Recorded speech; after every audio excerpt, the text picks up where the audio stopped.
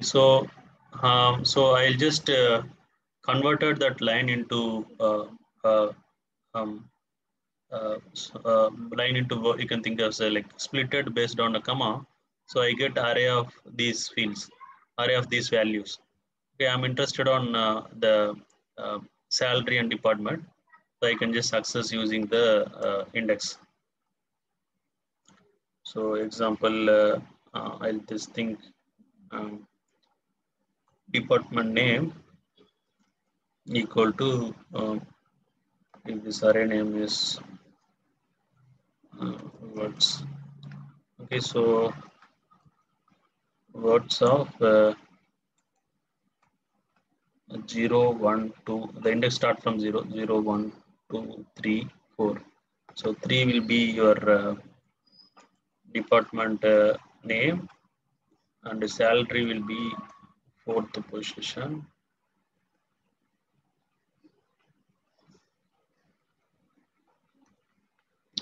Okay, and then you need to actually the output of your map also key value pair I told you.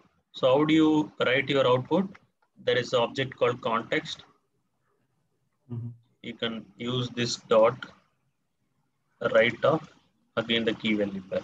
Key value pairs are here department is a key and value is a salary. Okay, so based on what functionality you are going to achieve, the output of the key value as an output of your map method key value pair will vary, but input is always your line as a value and key as a offset or line number.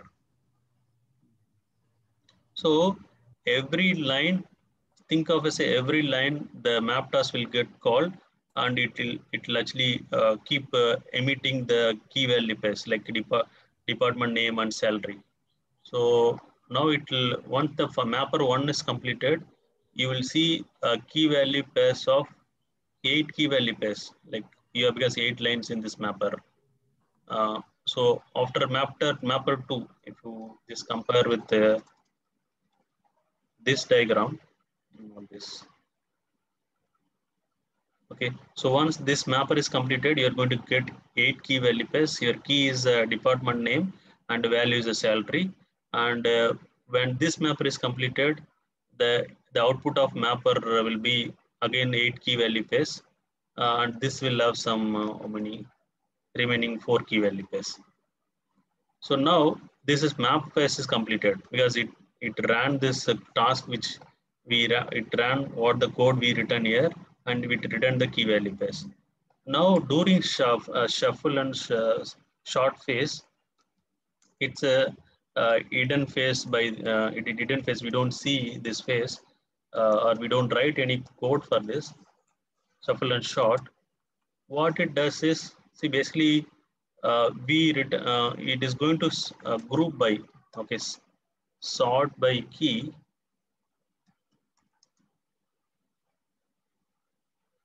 sort by key, and it will group, sort by key and group by key. Okay, so what it does is going to do sort and group the keys. So what is going to get the end of your shuffle phase? This is internal internally happening. So it is going to return you what is the grouped keys. So I have, sorry, grouped based on key, right? Our keys are department ID. So we have totally 3 department. So the key value space which is generated from 3 mapper will come to this stage, and all your keys are grouped. So you will see the result as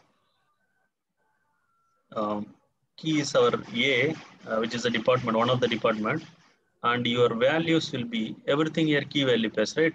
Now our key is a department and value will be all these employee IDs, whichever, sorry, all the salaries which are coming from the department A, say like 40,000, there is a 40,000 for employee who comes in from department A, 12,000 is there, 6,000.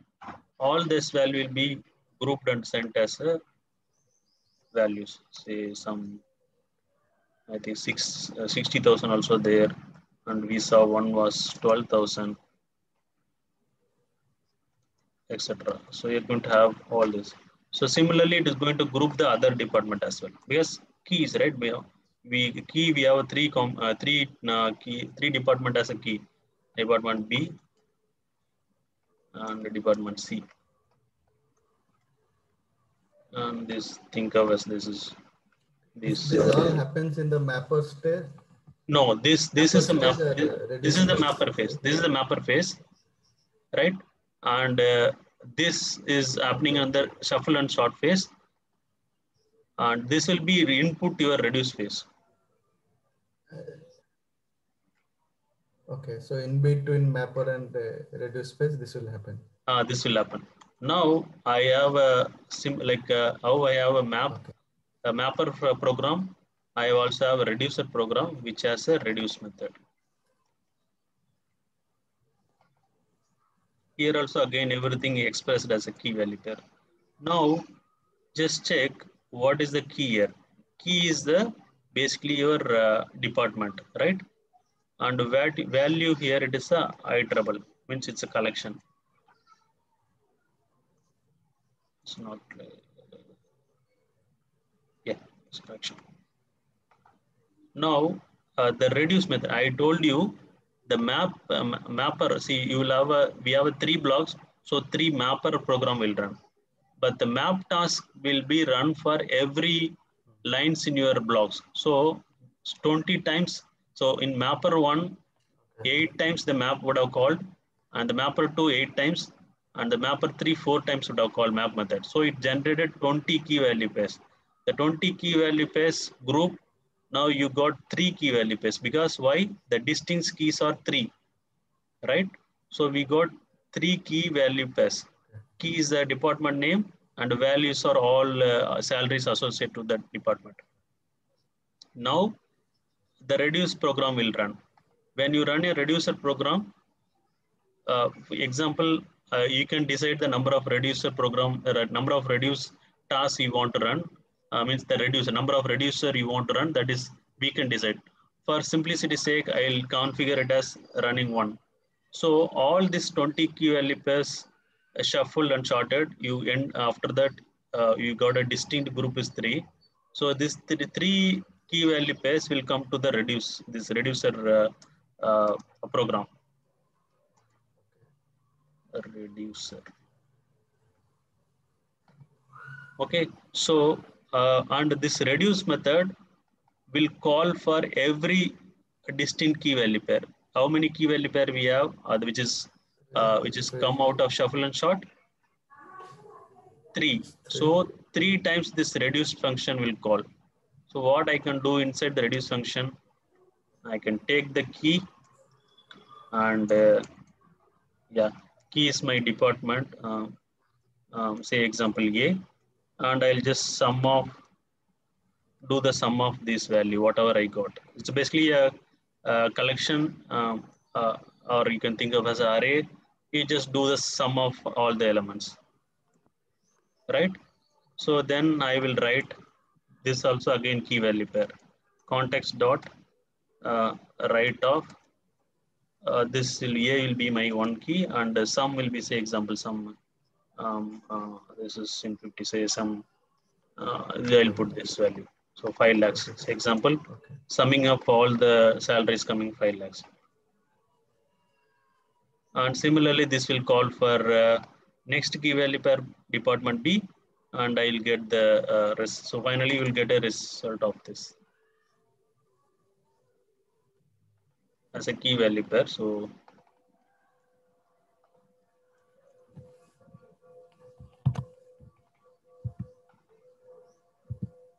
if you understand this, the entire distributed system works in this way. At least MapReduce and Spark works this way only. Everything is key value pair.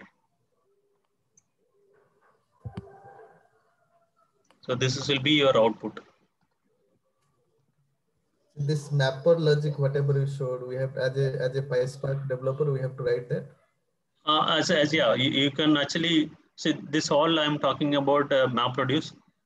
Spark will go later once we understand these concepts, because Oh, these okay, concepts okay. are going to be used on our Spark as well. What I'm talking about more of MapReduce, the Spark is, it took the inspiration, some of the concepts from the MapReduce. It will work that same way.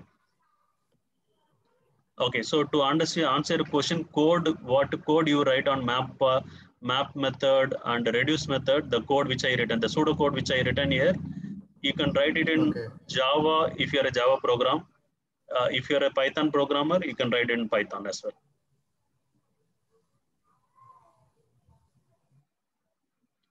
Okay, so high level, just uh, just ignore this value. So basically, you will have an input.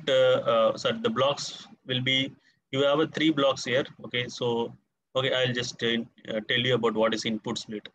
Input split is basically a logical boundary. It's same as block only, but the block can have a hard splitting of your file, right?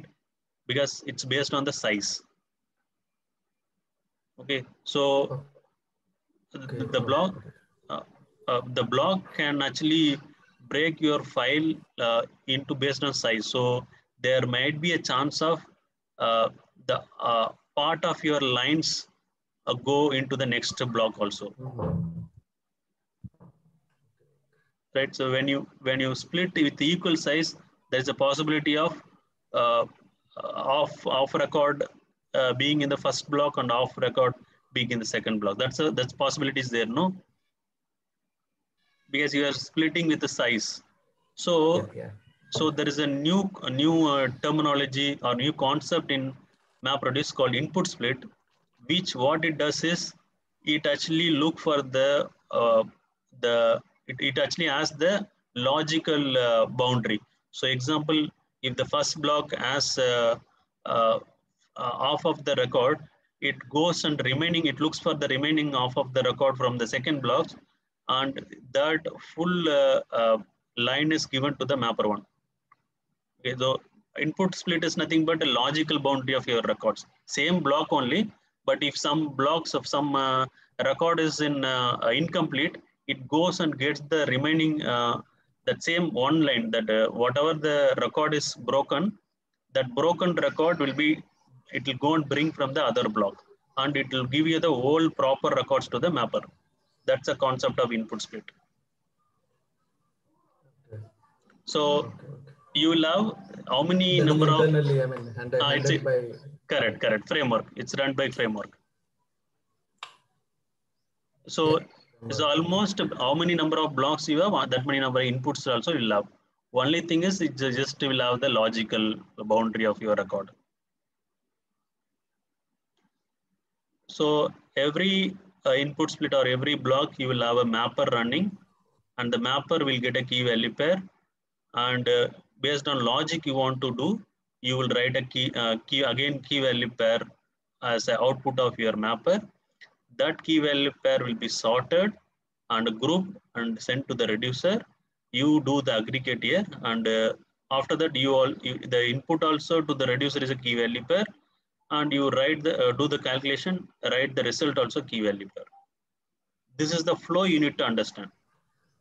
Your as a programmer, your job is only writing on this piece of code in the reduce function, and this piece of code in, sorry, a map function, and this piece of code in the reduce function, and there will be one more uh, uh, uh, place where you configure about your job. What is your mapper program file, what is your reducer program file, and where what is your input path and output path. There will be one more piece of code where you specify about your job information. But as a programmer, your job is to work on this map function and reduce function. The remaining everything is handled by the framework. You just have to understand.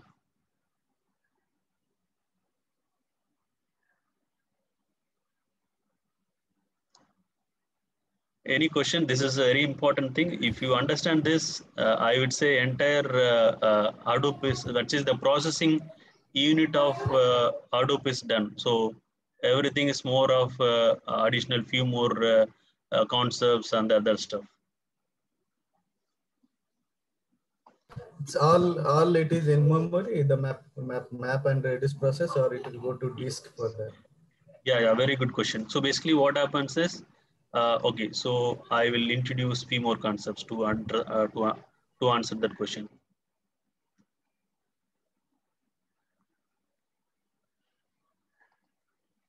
Okay, so I'll go in this way. Okay, now I'll just ignore about the nodes, other stuff. So we have 3 blocks. We'll take this example. So we have how many blocks? We have 3 blocks. Block 1 here, block 2 here, and we have block 3 here. Okay. So now we are going. There's so how many number of blocks you have? That many number of mapper is going to run.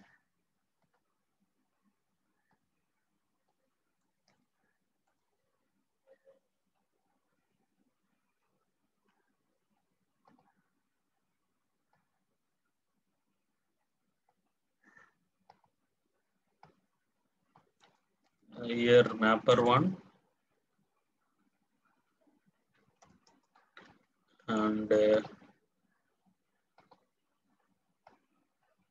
I'm going to use this block for one more thing. I'll just have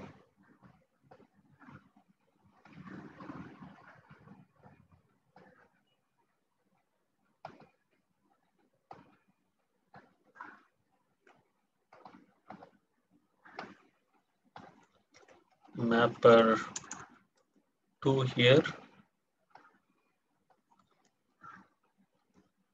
mapper 3. Okay, so how many number of block you have or the input split you have? This also I'll just block, or in MapReduce terminologies, we call it as input split. That is actually internally block only. So input, as when you talk in terms of uh, MapReduce, you can call it as, you just call it as you need to call it as input split. So you have input split 2 here, you have input split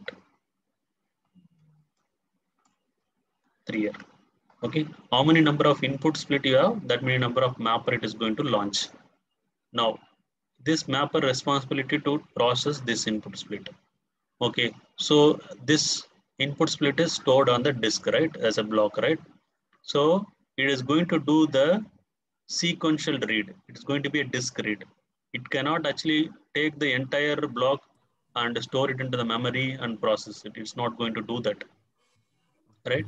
So the MapReduce designed in such a way that your file is the block is going to do the read the record line by line. Okay, so to do that, there is a small logic, or maybe a small a process, or maybe you can think of as a small piece of code, or maybe the concept called record reader. Okay. Or you can think of as a function or whatever you call it. There's a module called record reader, which is going to read your file line by line, right? Record by write, line by line.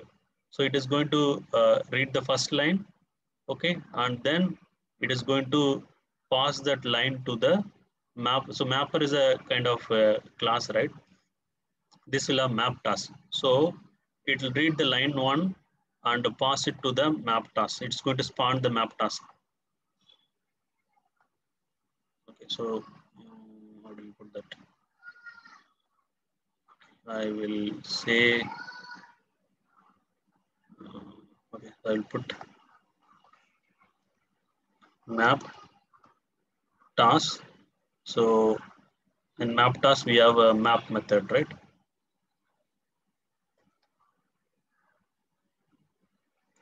Map method of key value, key 1, key 1. Again, it will call map method, key 2, value 2. So similarly, so in our example, we saw first block was having, we consider this employee data, which has 8 key value pairs, 8 lines. So the record reader will read line by line and pass the key value pair and call the map function. Okay, so to answer your question, at a time, in memory, you will have only one record. Okay, so it will read the, because it's going to read the record by record. The record reader will send that particular line into the as a key value pair to the map task. And just I have one more. So in the record reader, suppose I Yeah. am interested in department number and salary. So it contains 1,000 fields, right? So I'm not interested in others. So is there So any control I can tell? actually, record reader will read the entire Read line only, all. entire line only. Okay. But actually, there is some. But it will be performance. Okay. There might be You, performance issue, right? Because I'm not interested in all the yeah. fields, but I'm There, getting all the yeah. fields. So there is actually a record reader we can actually customize. Probably we Okay. might Okay. have Okay. some option to, as you mentioned, yes, Filter in there. there's a possibility to do that because Okay. this is customizable. Okay. Okay. I Then have it's not good. done it, but definitely is a customizable. See, there are certain file formats. So now we will get into the different file formats. Whatever I talked about, it's more of text input file format, right? So where you will have an entire line, like we consider one record is the end of line, right? So basically, so in text input format, how each lines are uh, like delimited, say end of line is the delimited. Just to, this is, if I would say this is one line. If I found Yeah. end of line character, then this becomes one line and this becomes second line, right? Yeah. Yeah. That depends on the file format. So this is the text input format. Similarly, you have other file format like XML you have, then CSV you have, yeah, JSON CSV. might be. Uh, Yeah. so those will have different delimiters. So if you Okay. want to, there are only certain file formats are supported in the Hadoop, like text input format, some sequence input format is there. XML file input format is not there. XML is not there. Even JSON, those things are not there. It considers Oh. everything as a text input format, or there's another file format called Parquet and ORC and this and that. Say if you want to modify, or if you want to read your key value pair based on your own requirement, you have to go and modify this record reader logic. So JSON I cannot map it and do process. No, as it, so it JSON example, I'll show you one example. Say, where is that? Where is it? People plus. All other people are fine, right? Or they might have. Yeah, so please, just whenever you have question you pose. I don't have a problem on discussing. Yeah, So, yeah. No, no, I'm telling other people, right? They might have other work, right? So if they're not. okay, the probably, yeah, people who want to drop off, we can drop. I did not notice that time has Yeah, come it's 10. 10, 15. Okay. Okay, then I'll drop off. It's getting late for me. Okay, yeah. So basically, the Thank you. SDFS, the MapReduce concept is this one, whatever we discussed. So tomorrow I will explain you the code and we'll run and see different things. There's a concept Okay. wise, this is a MapReduce. Okay. Thank you. Bye. See you Yeah, tomorrow. no problem. Thank you so much. Okay, coming back to this, where is the JSON file? I have some. Because nowadays JSON is it's pretty in use, right? So, Yeah, so I will go to.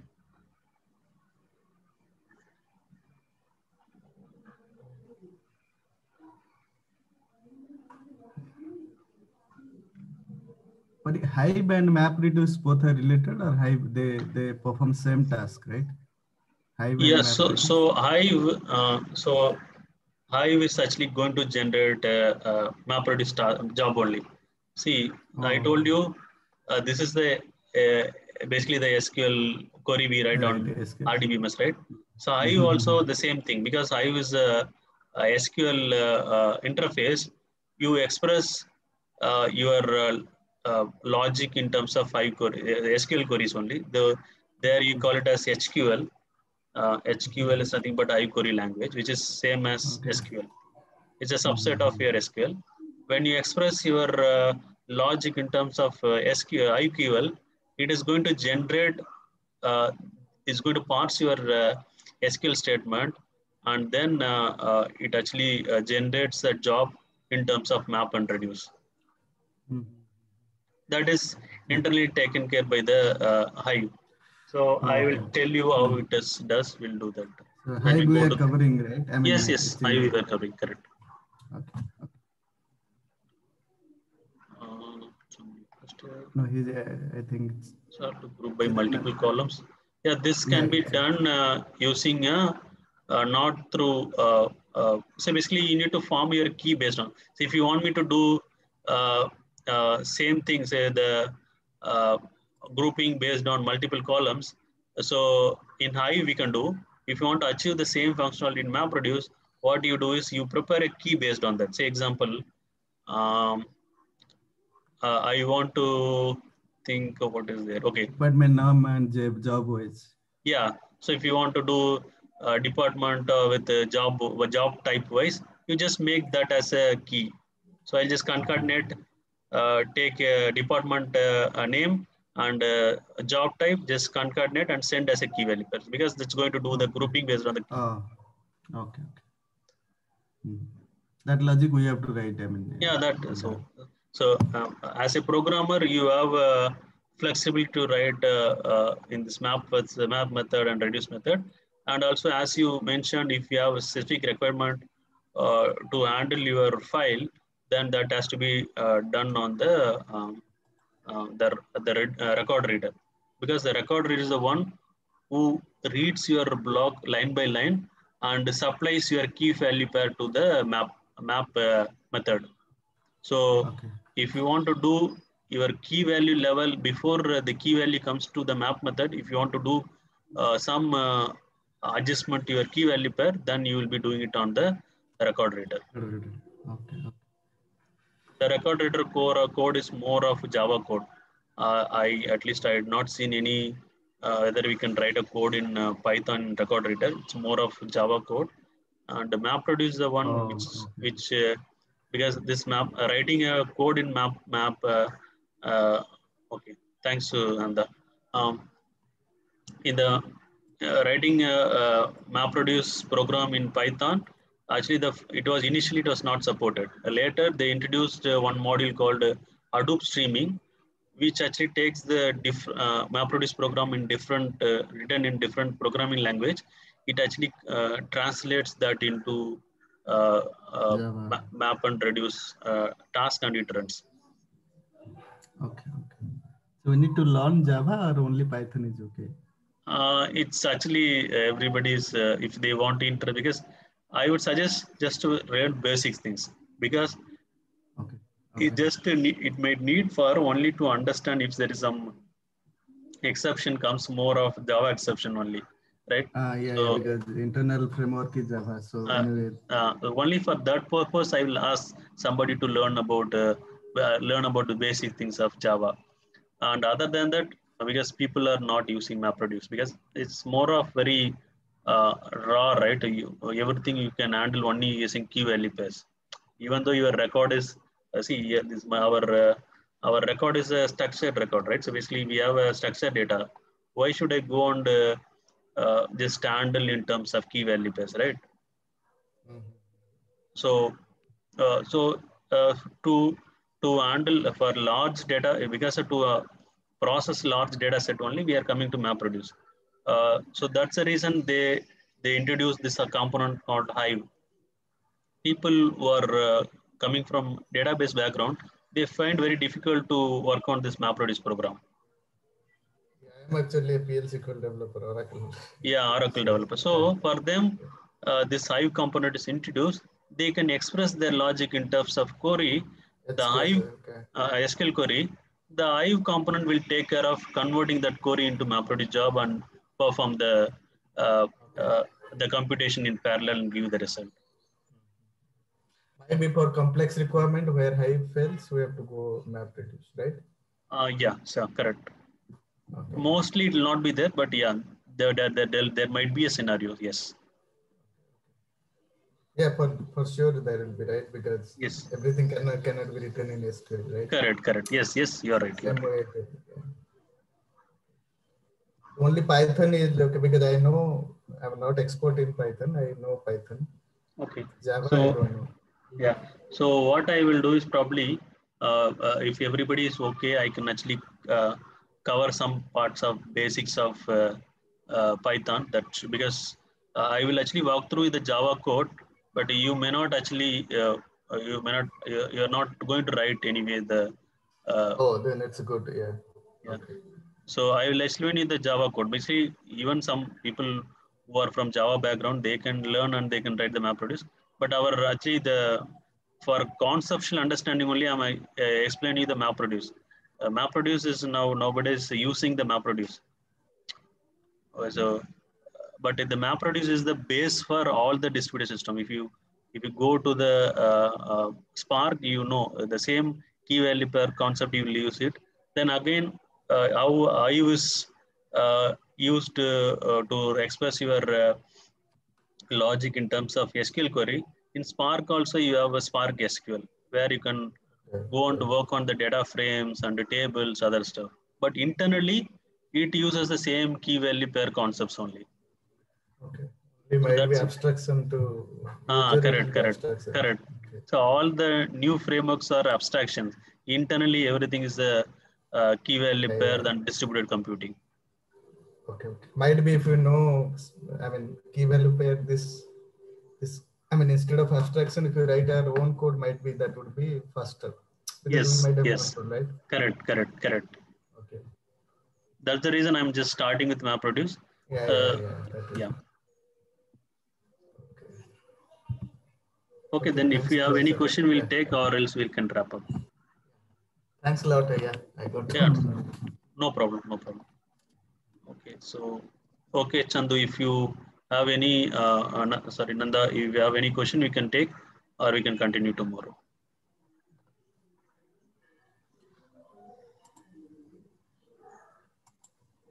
I think he's on mute. Okay. Thanks. We'll see you tomorrow. Okay, see you tomorrow. Bye. Bye. Yeah, bye. Bye, Nanda. Bye.